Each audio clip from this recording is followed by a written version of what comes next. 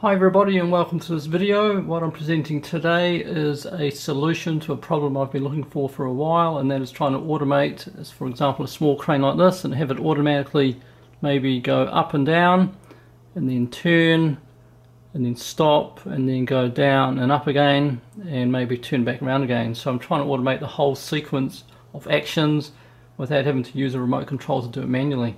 So the solution I've come up with is probably more complex than I first thought it would be, but here it is. So what I've got is these two tracks, one on the left and one on the right, and these tracks control these switches, and these switches control the functions of the crane. So for example, the switch on the right controls the up and down movement of the string there, and the one on the left controls the left and right rotation of the crane itself. And each of these switches can switch between the three positions. So over here we've got, for example, going forward, neutral, which means it doesn't do anything, and reverse. So reverse is done through these gears here. And these three states are controlled at the back by having these this elastic here, which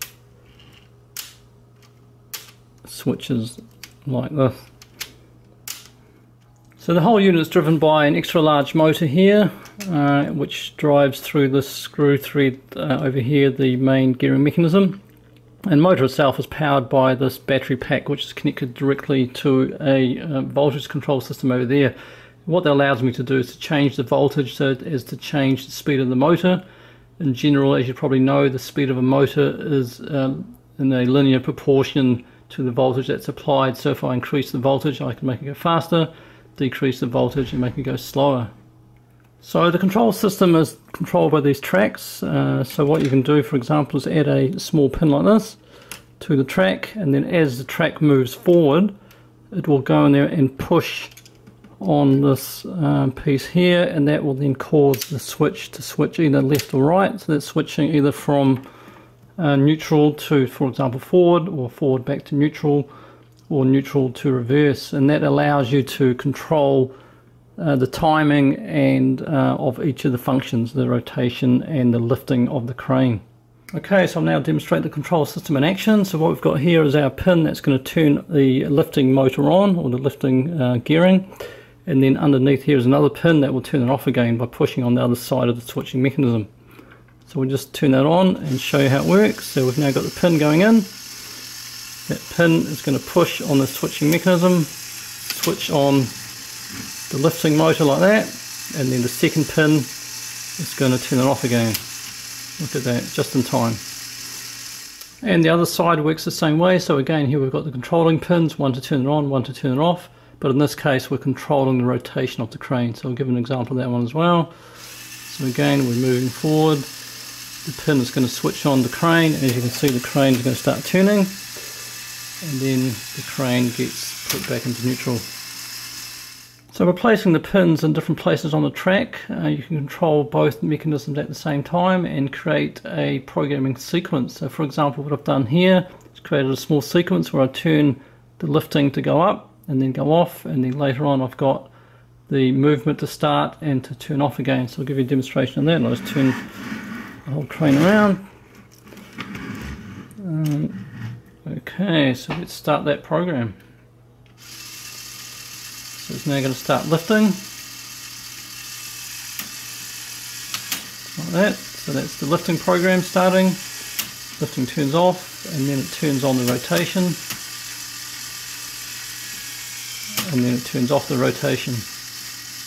Okay, so this time I've programmed in a more complicated sequence. So this time what I've programmed in is for the crane to lift, then to turn, then to bring the thread down, go up, and then come back again. So let's see if that one works.